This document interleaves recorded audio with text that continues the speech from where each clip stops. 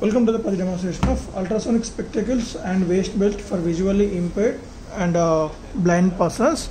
So here we are using the two modules. One is at the spectacle section for obstacle detection at head level, and another is waist level obstacle detection. For that we are using the two ultrasonic sensors.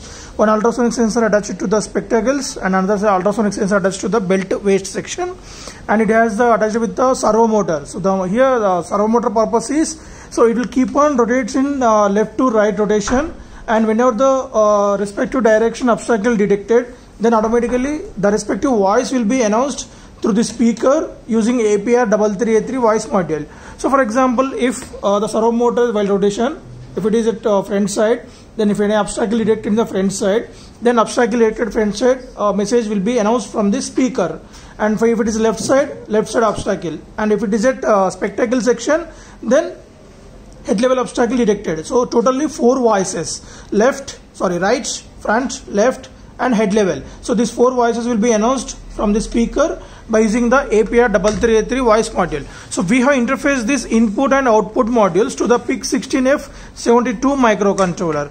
So it is a 28-pin microcontroller, so which will taking care of input from this SR04 connected pin number B0 and B1, and next this waist level ultrasonic sensor interface at the A0 A1. So based on this detection, system will control the servo motor which was connected at pin number A5, and the voice modules are connected at the C0, C1, C2, C3 pins. So here the two inputs, and servo motor and APR 3383 are the output modules to the controller.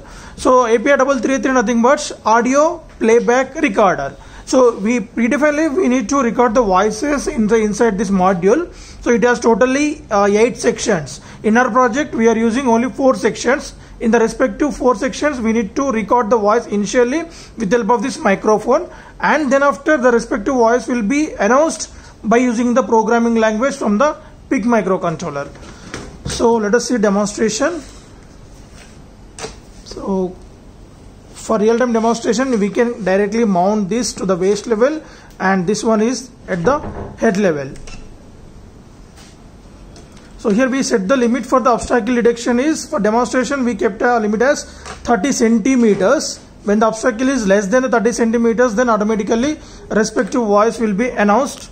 So this is on power supply to the system, and in real time we can use the power bank directly. So no need of any AC 230 volts AC input. For demonstration we are using this adapter, but in real time we can just connect this USB to the power bank. Right. So initially the beep will be come out from the speaker.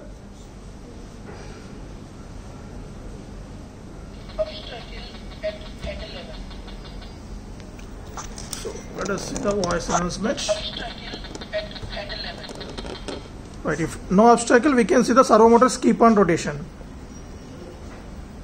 I mean, it will scan the obstacles. So if the left side obstacle detected, so left side obstacle detected. Obstacle at left side. Obstacle at left side. Obstacle at left side. Obstacle at front side. Obstacle at right side. Obstacle at head level.